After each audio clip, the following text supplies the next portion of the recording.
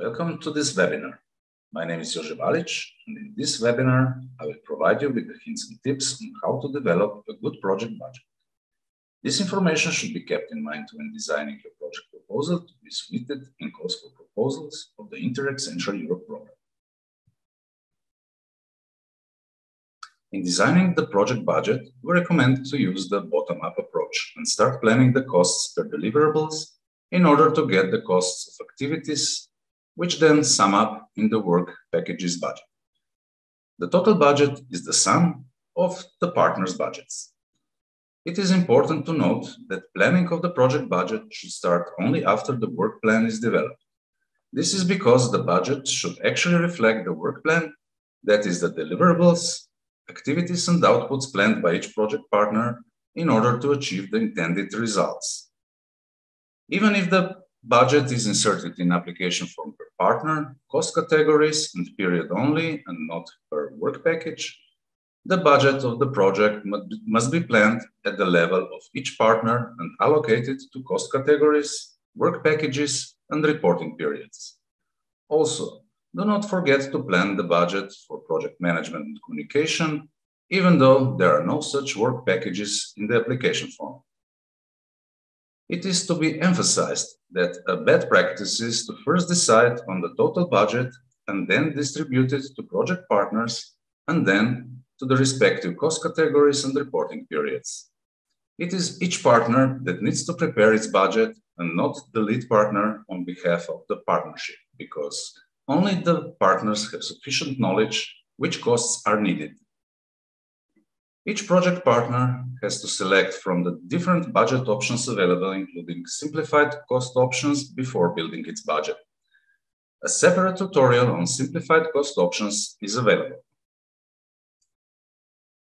Now, let's talk what makes a good project budget. Firstly, it should be realistic. The words sounds, financial management, and adequacy of costs should be considered when planning the costs, so project partners have to estimate the costs, keeping in mind the principles of economy, efficiency, and effectiveness. Secondly, the project budget should be transparent in all its parts. Partners have to ensure to provide sufficient and detailed information for specific cost categories. Cost category 4, external expertise and services, cost category 5, equipment expenditure, and cost category 6, infrastructure and works expenditure. As already pointed out, it should be consistent. Partners have to ensure that the budget reflects the work plan. For example, if a service is planned to be purchased, it is expected to have it reflected in the budget under respective cost category. In this case, cost category 4, external expertise and services, and vice versa. If there are costs under a particular cost category, it is expected to find the deliverable that refers to it. Finally, the project budget should be timely.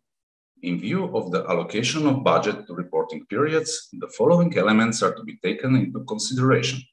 First, the reporting periods run on a 6-monthly basis as from the project start date. Second, the budget allocated to each reporting period should be an estimation of the actual payments to be done in the respective reporting period. Therefore, the budget only partly reflects the activities taking place in a certain period. Indeed, if an activity is carried out close to the end of the reporting period, the related payment may take place in the following period, and the costs should therefore be budgeted only in the following reporting period. Our tip is partners should not expect to spend too much in the first reporting period, because from our experience, not many payments are made during the startup phase.